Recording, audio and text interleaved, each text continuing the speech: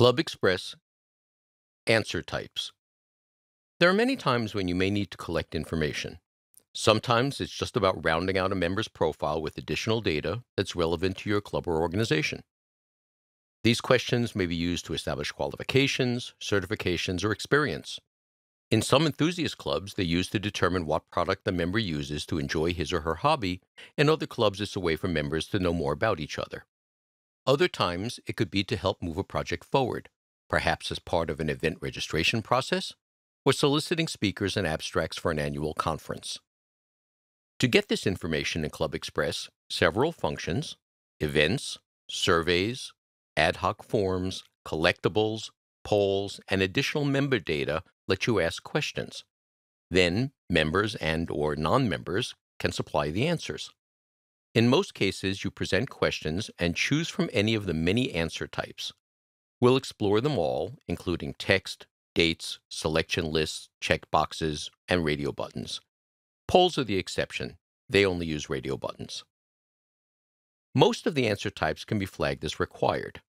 This is done either by setting a required option in the answer settings, or in some cases by specifying a minimum number of selections for that answer, for example, in a set of checkboxes. During data entry, a red dot appears to signify that the answer is required. The examples assume that you're logged in as an administrator or coordinator, and perhaps using the survey module to add questions. When adding a question, the fields presented depend on which function is being used, but they always require the question text, which is displayed to the user, and an answer type, which formats the way the user can answer the question. Now let's look at each of the answer types in detail.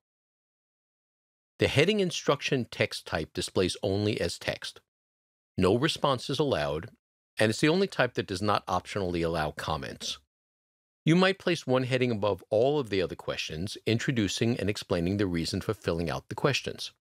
Or you might use this as a section heading for a group of related questions, for example, those displayed in a scale format, where the user is expressing their opinions about several items. Short text is a single-line text field. A maximum answer length is required, and you can optionally supply a default answer. We'll come back to formatted text in a moment. Long text allows longer text that wraps to multiple lines. A maximum answer length is required, and you can optionally supply a default answer. There are several date formats. Date year shows a drop-down list showing 4-digit numbers. You can optionally specify the default year and the minimum and maximum year values. Date month shows a drop-down list showing the months of the year spelled out. You can optionally specify the default month. Date day shows a drop-down list showing the numbers 1 through 31. You can optionally specify the default day. Date full shows a text field with a calendar icon that displays a pop-up date picker. You can optionally specify the minimum and maximum date values. Day of week shows the drop-down list showing the days of the week. You can optionally specify the default day. Time of day shows a text field with a clock icon that displays a pop-up time picker, as well as arrow icons that let the user move the time up or down by the hour or in 5-minute increments. You can optionally specify the earliest and latest time values. Integer shows a text field that accepts integer values. You can optionally specify a default and the minimum and maximum values. Number shows a text field that accepts numeric values that can include decimal parts. You can optionally specify the minimum and maximum values. A checkbox list shows a vertical list of checkboxes. Any and all of the items can be selected. You enter the items to be displayed in the list, each on a separate line. Press Enter to move to the next line as you're entering items.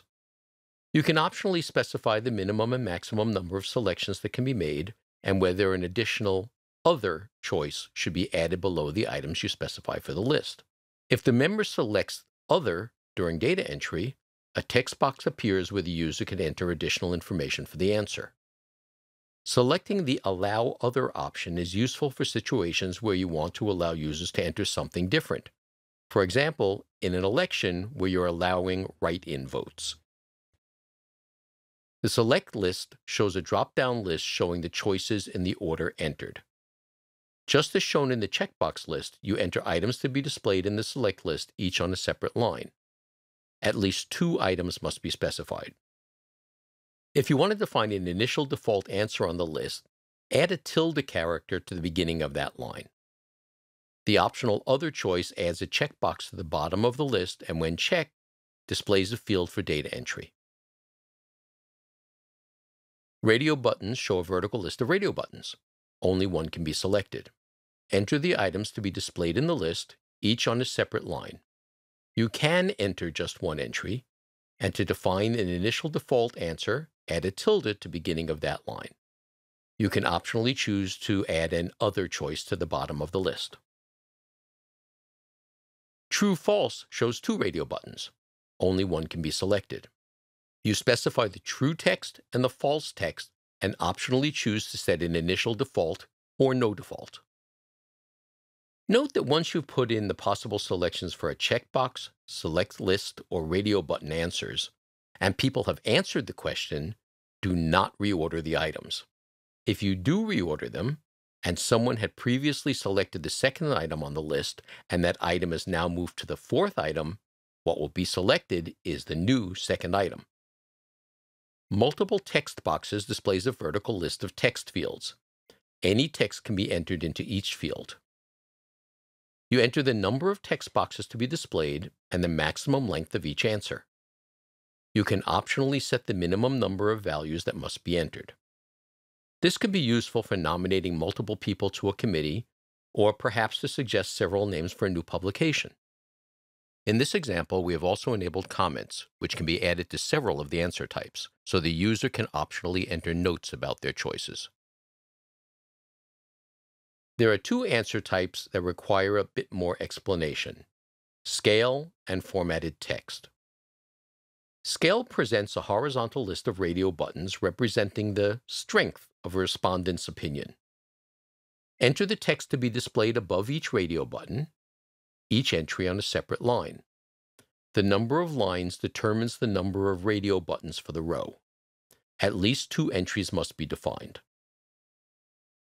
You can choose whether the results are stored using the values, which are the column headings, or using a number. If you elect not to store numbers, the actual column headings for the chosen radio button is stored.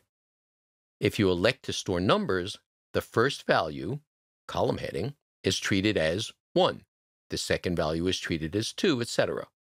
For example, if you choose to store numbers, poor, fair, good, excellent will be reported as 1, 2, 3, and 4, and the scale of 0 to 10 will be reported as 1 to 11 because the first one is 0. Scale questions can have any number of levels representing the strength of the respondent's opinion.